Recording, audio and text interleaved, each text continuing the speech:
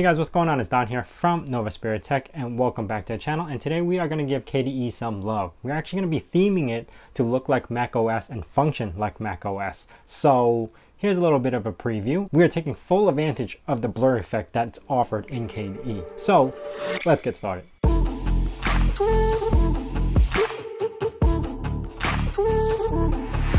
Before we begin, I do want to thank my sponsor for this video, which is Ridge Wallet. This is one of the easiest ad reads I ever have to do because I truly believe in their product. I've been using their product for the past year and have not had a problem with it. Its minimal design allows you to fit up to 12 cards in that wallet, and you can switch between having a money clip or a money band, or you could just remove everything altogether. No longer do you have to worry about having that bulge in your back pocket. It is a very small and sleek design, and you can choose from multiple colors and or material. Not only that, they're actually offering you guys a 10% off by using the code Novaspirit or clicking on the link ridgewallet.com/Novaspirit. It also makes for a really great Father's Day present. So let's get back to the video. Now this theme is actually heavily inspired by Tigo Legit. I'm going to leave a link to his channel down below. Now he's using Manjaro KDE, and he also went as far as making a login screen that looks just like Mac. So if you want to check it out, yeah, link down in the description below. So we're going to be using Kubuntu or Kubuntu, whichever one you want to call it. Now, one of the main programs that we need is something called Kvantum. And this is the magic that makes all the blurriness happen. Now, you can actually get it through the GitHub and compile it yourself. Or you can actually head over to my Discord. And if you go over to Good Stuff, I do have the latest version compiled into a deb file, so it's easy to install. As you can see, it's like updated a couple of days ago. Or if you want to use an older version, you could actually get it from the Discover store, and you search for QT5-Kvantum and you'll be able to find it. So what I'm going to be doing is actually downloading this from my Discord.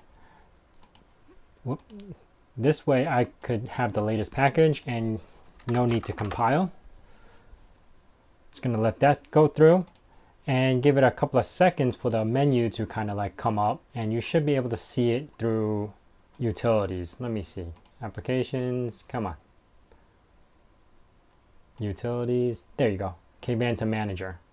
All right, we're going to circle back to that in a second, but what we're going to do now is actually start the theming process.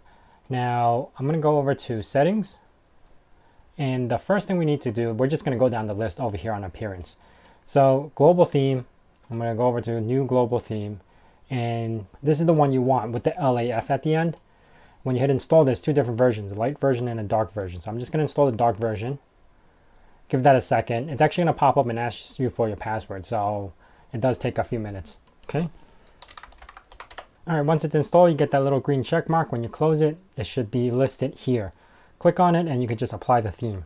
All right. Now that's done. We're going to move down to Plasma Style. In Plasma Style, we don't have to do anything because we just downloaded this. So we're going to go down to Application Style.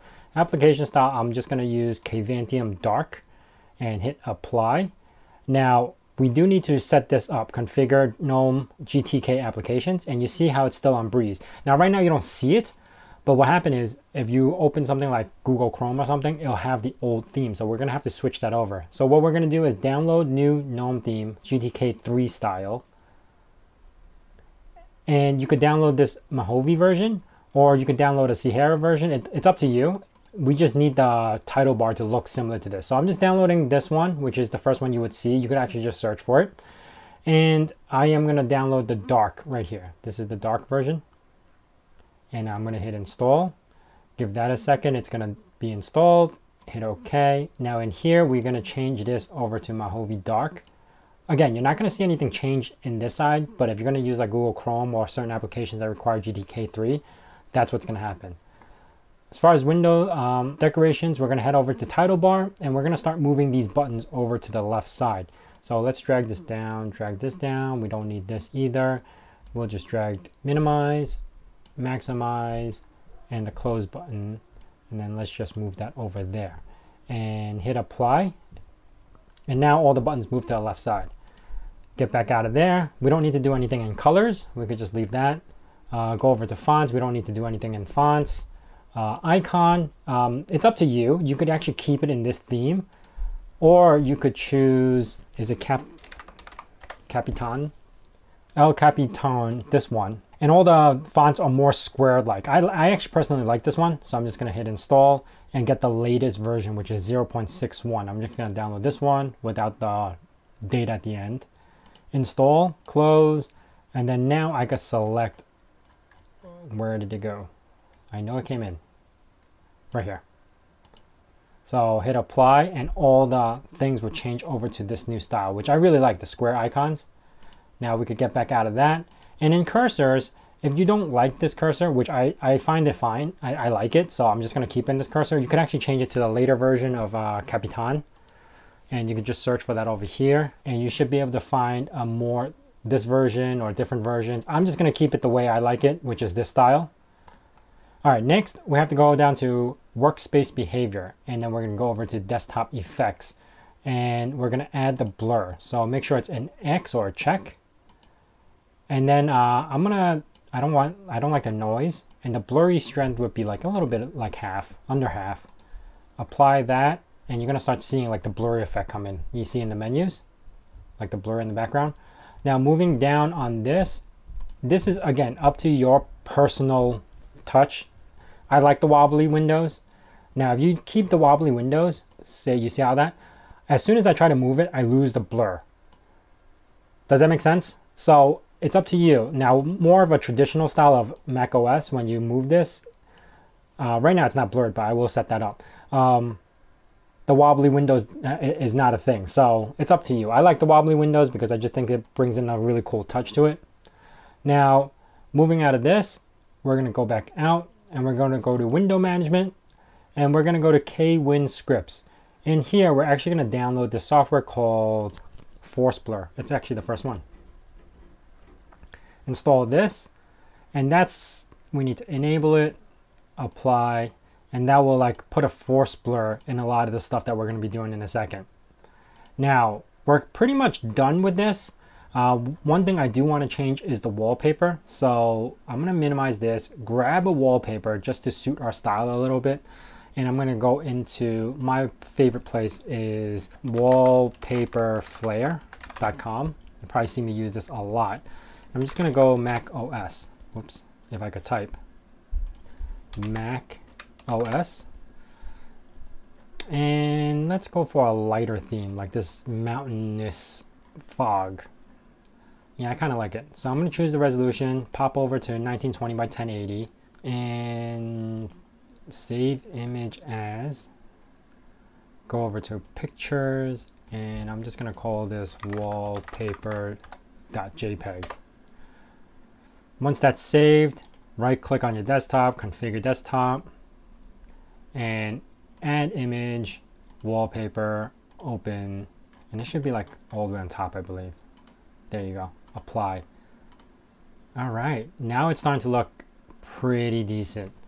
Now, the next thing we need to use is that Kvantum program that we were talking about. So over Kvantum Manager, head over to change and delete themes, drop this down and change it over to Mojave right here. And use this theme, everything's going to start changing. All right. Now, if we go over to configure active theme, we want transparent menu titles. And composing in general, we want to keep this reduce window opacity by 5% and reduce menu opacity by like 15%. And we're going to hit save. So now, if you take a look at this, it doesn't look like it's transparent, but it actually is. So if I was to open this and kind of pop this over, you could kind of see it's a little bit transparent. So here's another thing that you could see. So if I have this highlighted on top of this menu, you could kind of see like a blur and transparent effect over here. That's what we're going for. So now we're going to work on the top menu. I'm going to right click and add panel, and I'm just going to do an empty panel, and it's going to make one on top. In here, we're going to add widgets. Here, we're going to actually need to download a couple of things. Get new widgets, download from Plasma Widgets. First thing we're going to need is called Simple Menu. And we're going to install that. Next is Latte Separator. Install that. Chili Clock. Install that. And I think that's about it for this. We're going to edit the panel and start adding our stuff. So here we have add widgets. and we are gonna do search to give you that little search icon up there. Then we're gonna do chili clock, which gives you like a Mac style clock over here. We're gonna do audio. So we're gonna drop this audio here. Network. We're gonna drop this network icon here, and notifications. We're gonna drop that right here, and system tray. We're gonna drop that right here, and then for the left side, we're gonna do simple menu. Pop that right over here. We're also gonna do application title, which I forgot to install, so we're gonna have to grab that as well. Application title. Oh, there you go, install. So let's head back to add widgets. Application title right here. Then we're also gonna do global menu right after that. So now edit panel and application title, configure application title, and we want this to be the application name and apply. Okay, and then as far as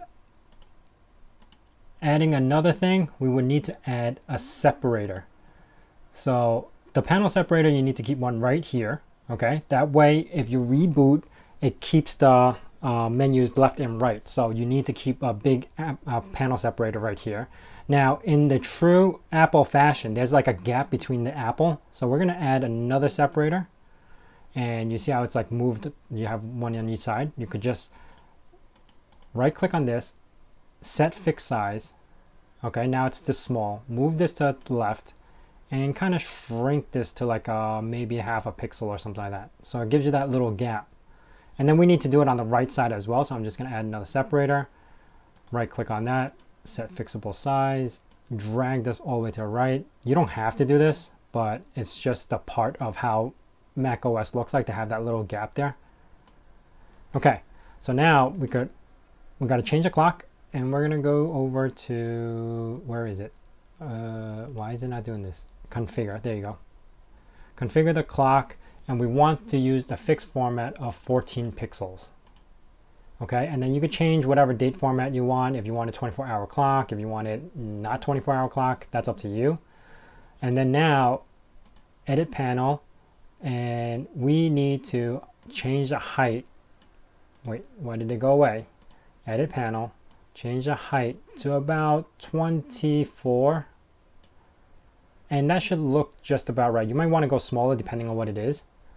And I believe I need to add a spacer right by the magnifying glass as well. So let me throw a spacer there.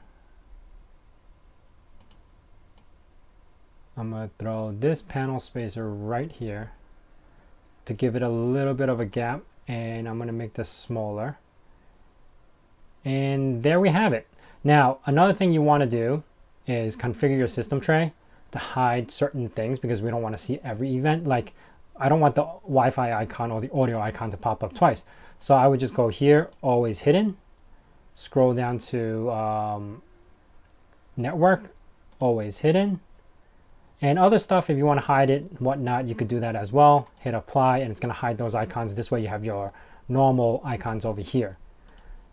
Now, let's test it out. If I was to open this, my global menu is not opening, maybe because I have to reopen this. Close tab, Firefox.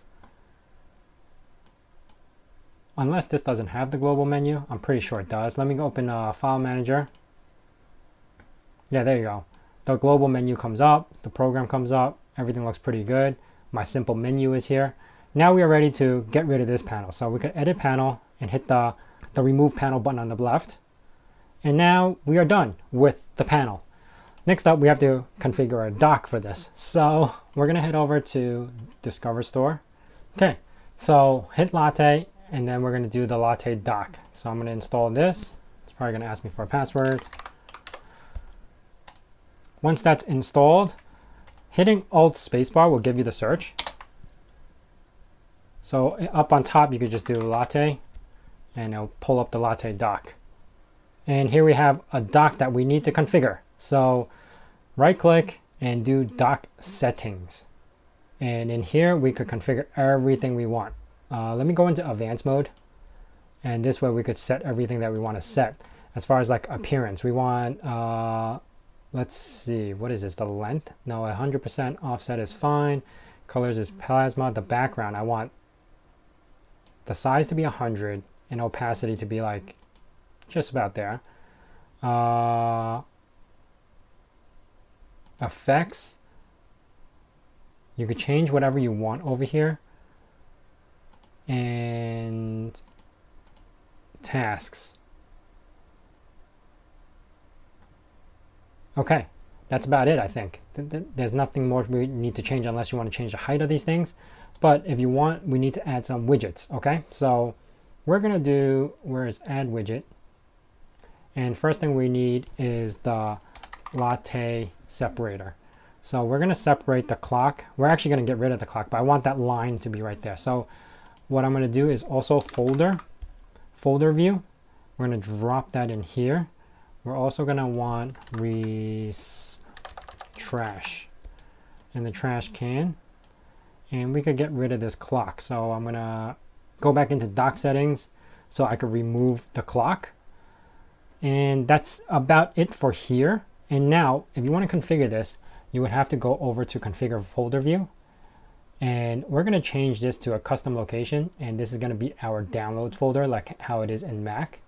And the title, we're going to change it to custom title downloads. Apply.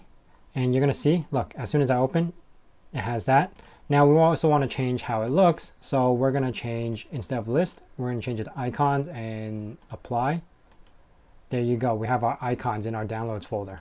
Close this out. Close this out. And now anytime I need to add an application like Chrome,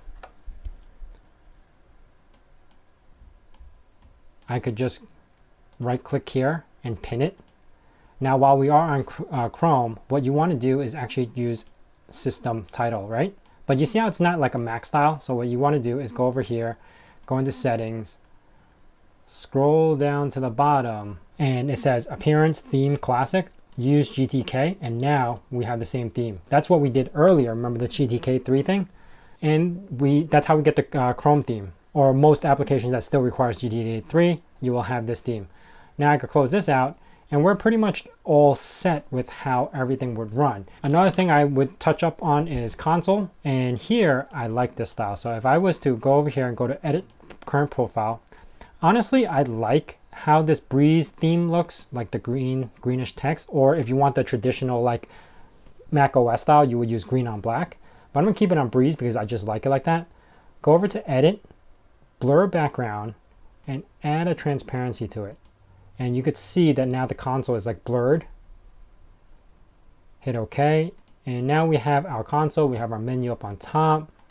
We have our shortcuts over here. And if you wanted to add more stuff, you could just pop it in and open it or pin it to the bottom. And I would just like pin this launcher. And now I have all those things on the bottom if I needed to. And if this is too big, you could resize it all you want. But yeah, ultimately that's how the end look looks like. At any time in this video, you could always pause to see what I did. But again, this is my style. You could always adapt or change to it and make it your own personal style. But ultimately, this is how it looks like at the end. Anyway, I hope you guys enjoyed this video. If you guys did, please hit that like button. If you guys have any questions about this theme, hit it down in the comments below. And if you guys are new to this channel, consider subscribing. Also hitting that bell notification icon so you know when the next video is going to be out. And as I say in my nerd cave, hack till it hurts.